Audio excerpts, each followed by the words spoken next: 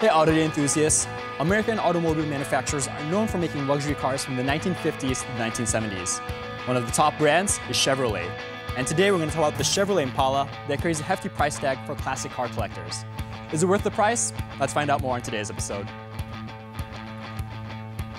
The Chevrolet Impala was a popular luxury car toward the end of the 1950s to the 1970s. At first, this car was a luxury version of the Chevrolet Bel Air. The Impala was Chevrolet's most expensive passenger car in 1965 and became one of the best-selling models at the time. This car competed with the Ford Galaxie 500 and the Plymouth Fury. The first Chevrolet Impala was in 1958, a coupe and a convertible. The second generation of the Chevrolet Impala from 1959 to 1960, the third generation of the Chevrolet Impala from 1961 to 1964, and the fourth generation Chevrolet Impala from 1965 to 1970. And the Chevrolet Impala, which we'll be looking at today, is the first generation owned by Laurent Setjononingat in 1958 at the Hockey Auto Gallery.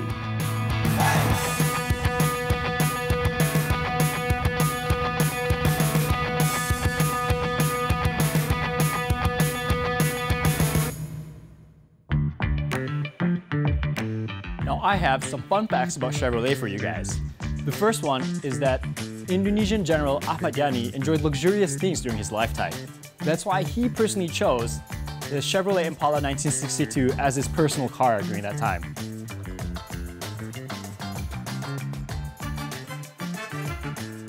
Now, the second fun fact is that the Chevrolet Impala carried a hefty price tag during its time. In the 1960s, Indonesia experienced hyperinflation, but even then, a lot of people still wanted to buy and could buy the Impala. So what used to cost 5 million rupiah back then, nowadays maybe costs 500 million rupiah. Now, fun fact number 3 is that there's this car museum in San Diego in the United States. Now, there's a car shop called Cool Racing that modified a Chevy Impala 1958, and it became one of the world's best modified Impala. So it won a competition, and it's right there in San Diego if you want to see it.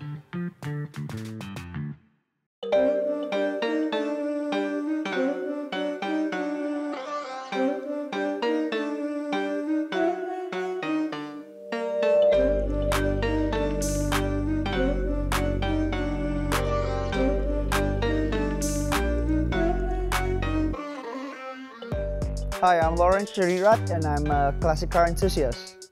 So since I was young, my dad have influenced me to start a hobby of liking classic cars. So that's how I got the passion of restoring, collecting, and learning how to dismantle and upgrade the cars, buy all the original parts. We focus on trying to restore back to the originals as how we get it when we first bought it. In total, there's about 60 cars and that has already been restored, and there's another 30 cars that is still waiting in line to be restored. And one of the favorite actually is the Chevrolet 1958 Impala. This is one of the favorite as we often use it for tourings, rallies. It's one of the most reliable American cars that we have in the collection. So for this Impala, we restored the cars back in the 90s basically. If you look at the paint job, it's not perfect, but that's the way it is. We always try to fix the problems, restore the cars as fit as possible, as this is one of the, I would say, a very rare collection. Well, in Indonesia, yeah, maybe in the US you can still find this kind of Impala, but this is a two-door convertible and one of the first generation.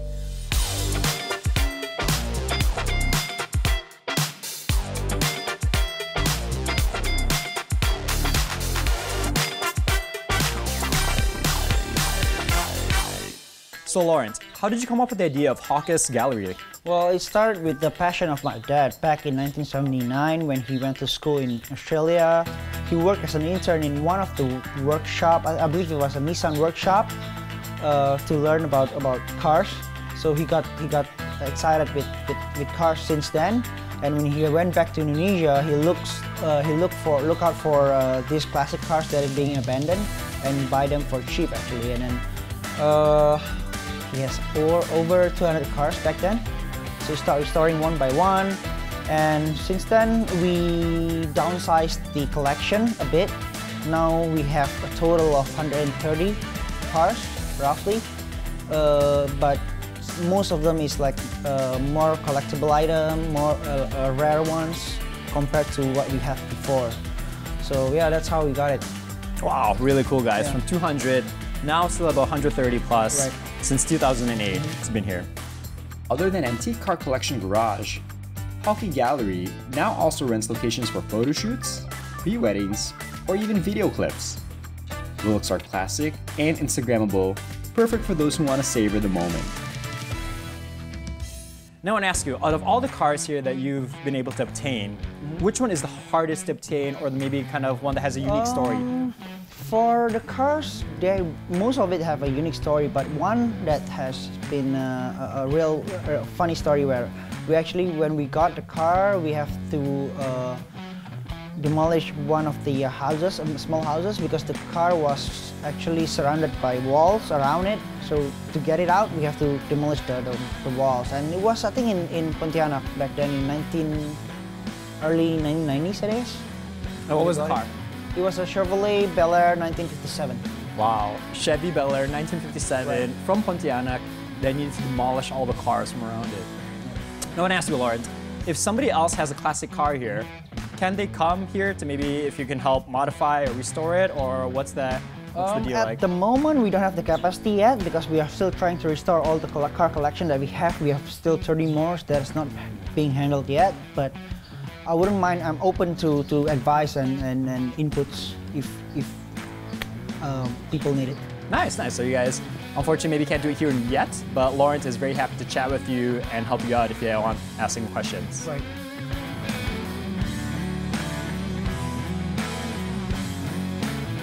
At the Hawkes Auto Gallery, 10 units of Chevrolet Impala are saved, but I'm amazed with Lawrence's first generation Chevrolet Impala with the blue paint. We'll look more about the Sultan's antique car. Stay on Auto Day.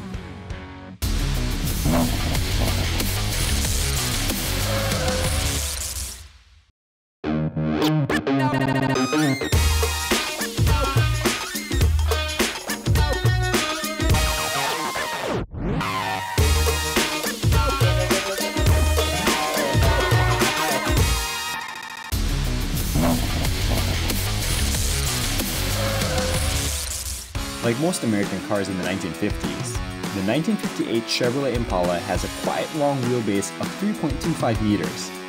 The total length of this car reaches 5.3 meters, and the Impala leaves a long overhang in the back.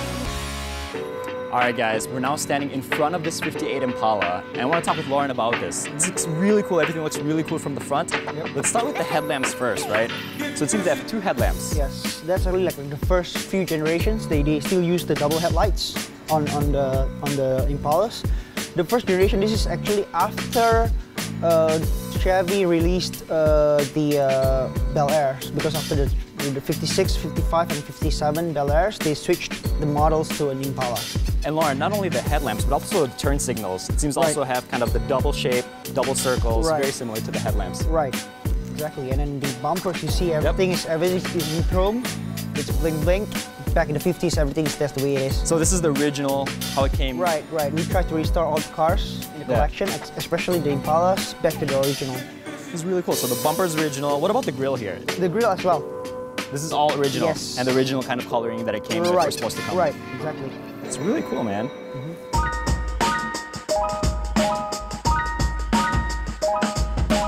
And there's one more thing I think about this Impala that makes it really simple, is that I think, look at this logo, right? Back from the 1950s logo, as well as the V-shape. Let's talk more about that.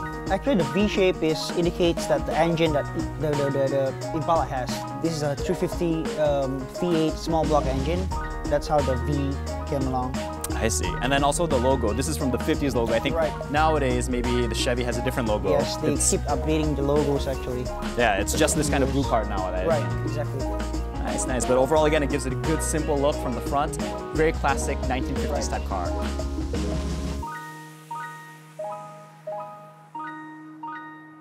Yeah, I think if I'm not mistaken, nowadays the Chevy logo is just this blue logo right here that we see that logo on the cars nowadays. But back in the 1950s, it was this whole big thing.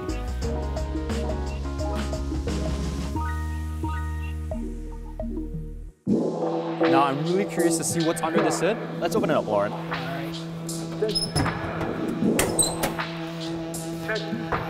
Wow. Can you guys see this? This is really cool. So I want to talk about the engine. How many horsepower cc's is this? This is actually a 5,700 cc's small block 350 cubic inch engine. This one is actually have been replaced in the early 2000s. We bought a new turnkey engine, including transmission. So it's already been dyno tuned and everything. So we just plug and play, turnkey, and then we just go. But so this engine basically has been used since the 1950s all the way till the 70s. Not only specifically to the Impalas, but to other cars as well. But all the GMs use the same engine. Wow, guys. The most reliable ones. 5,700 cc's. Right. That's crazy. That's so much power. Yes. With the 350 small block engine capacity of 5,700 cc's, it's natural if Chevy Impala's vehicle sounds very awesome, guys. Nowadays, you can even have a smaller cc, but the manufacturer is using turbo technology or supercharged to get large amounts of power.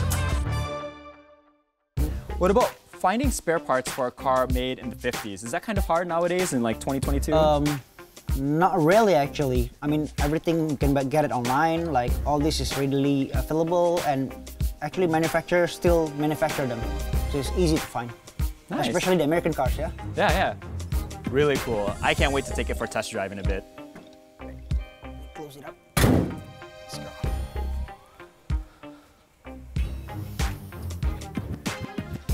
All right, guys, we're now on the side of this beautiful Chevy Impala.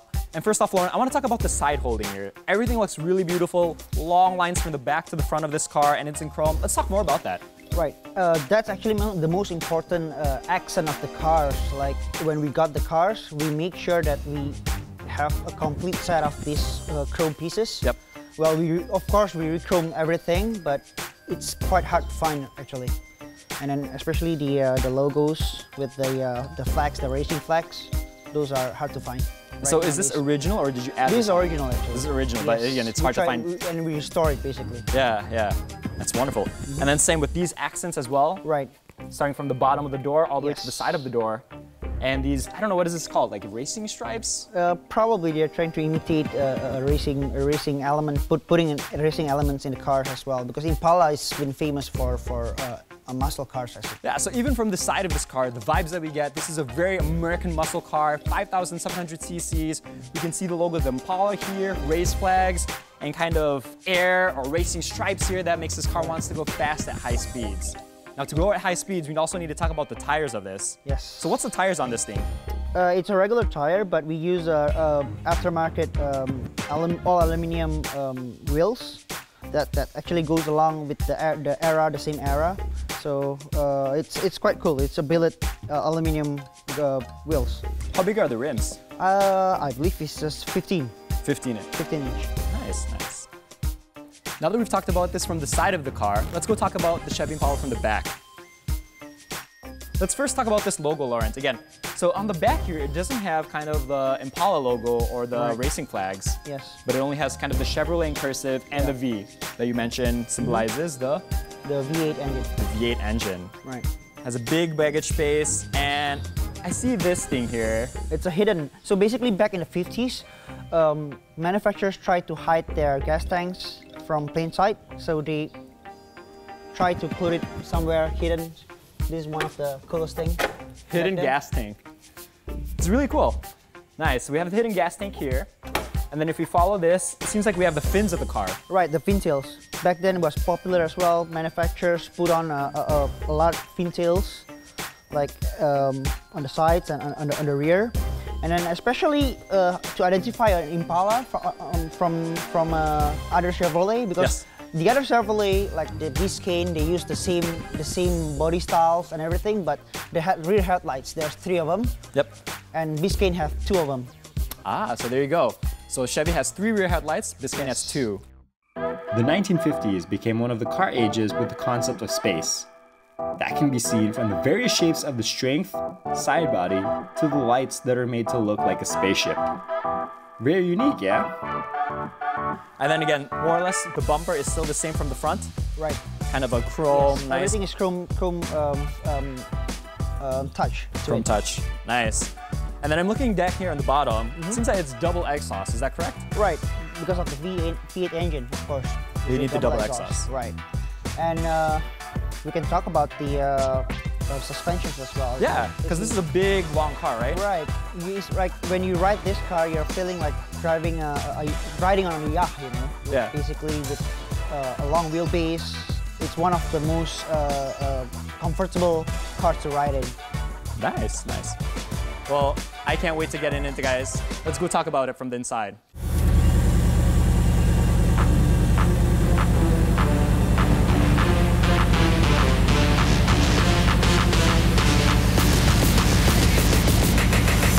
All right, guys, now that we're opening up the hood, this is really cool for a car from the 1950s to be able to convert like that automatically without any manual human intervention.